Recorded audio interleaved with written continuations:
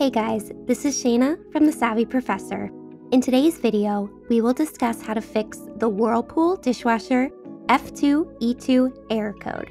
But first, what does F2E2 mean?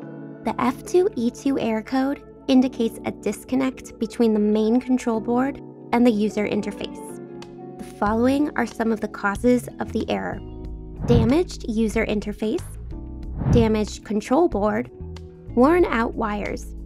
Now let's look at the best solutions to fix the error. Replace the user interface.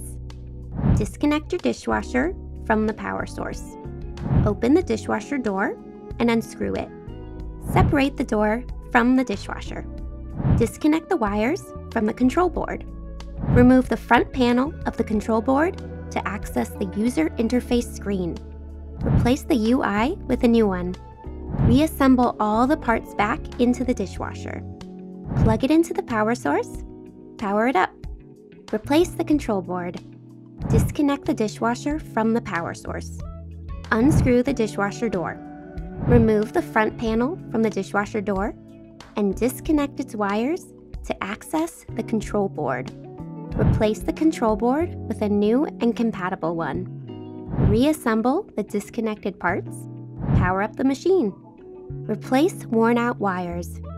Disconnect the machine from the power supply.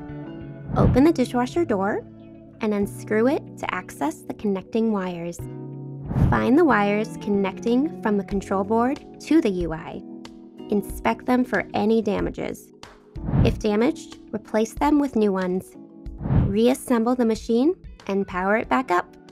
If the machine is still not working, contact a professional for further guidance. Thanks for watching.